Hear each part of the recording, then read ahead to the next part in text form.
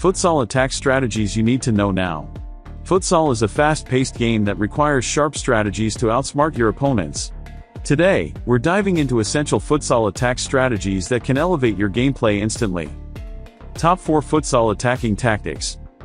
First up, the triangle movement. This tactic involves 3 players creating a triangle formation, allowing for quick passing and movement. It keeps defenders guessing and creates free space. Next, let's talk about overlapping runs. When a player has the ball, a teammate can make an overlapping run to draw defenders away, opening up space for a clean shot or a pass. Timing is crucial here. Don't forget about parallels. This movement involves 2 players, one with the ball, and another one without the ball.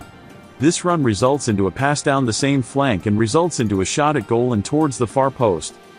Another tactic is diagonal. This is a combined movement of 2 players. One player with the ball, another player is making a run down the opposite flank and is trying to open up by the far post. Implement these strategies in your next game and watch your attack transform. Thanks for watching. Don't forget to subscribe to our channel for more futsal tips and tricks. Another video comes out in 2 days.